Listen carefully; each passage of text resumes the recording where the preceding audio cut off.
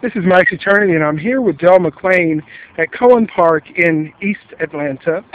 Today is May Day, and the Occupy movement is celebrating May Day with a host of events, which started at Centennial Park.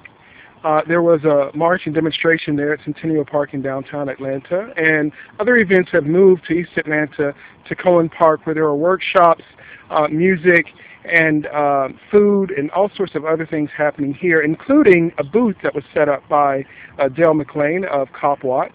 Hi, Dell. Thanks for joining me. Hi. Thank you for having me. Dell, if you could start by telling us about CopWatch, what it's about, and your participation with it.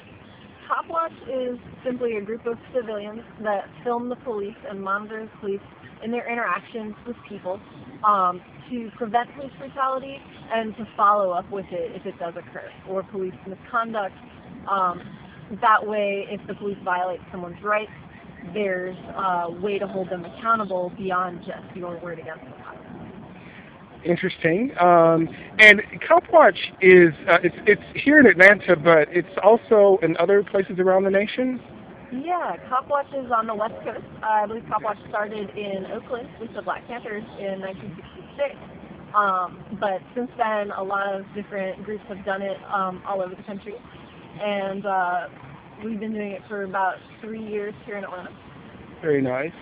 And in relation to today's May 1st Occupy event, what happened for you today? What was your experience with Occupy? I believe you were at the demonstration earlier.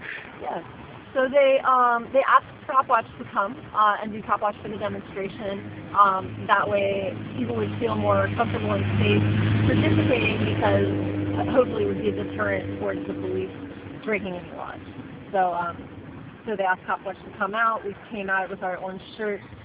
We had cameras. We just made your presence known. Mm-hmm.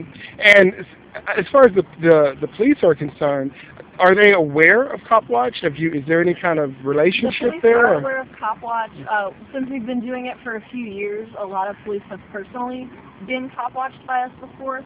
They're also aware of CopWatch because there was a lawsuit by CopWatch against the APD a couple years back. The Atlanta Police Department, the APD. Atlanta Police Department ended up having to retrain all their officers to not interfere with civilians filming or recording them, and a big settlement for CopWatch. Wow.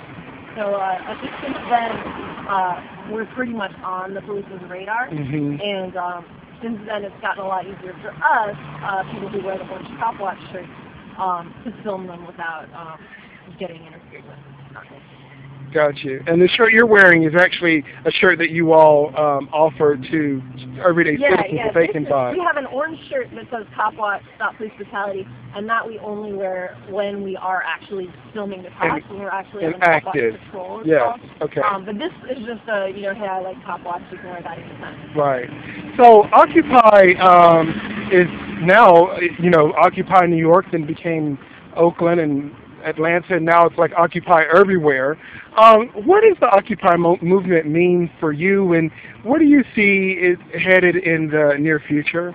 Well, I've been an activist for about 13, 14 years, so to me it was an exciting time because it looked like this wellspring of excitement and momentum towards making a big change, and it seemed like the word was getting out more, and things were really getting rolling. So as a longtime activist who's been present in times of, less activity, to me it meant, hey, here's an opportunity to really connect with a lot of people that for a lot of different various reasons have come together and said, hey, something is terribly, terribly wrong here.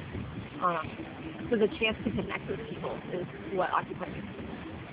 Thank you so much for taking the time to speak with me, Dell. Thank you. Pleasure.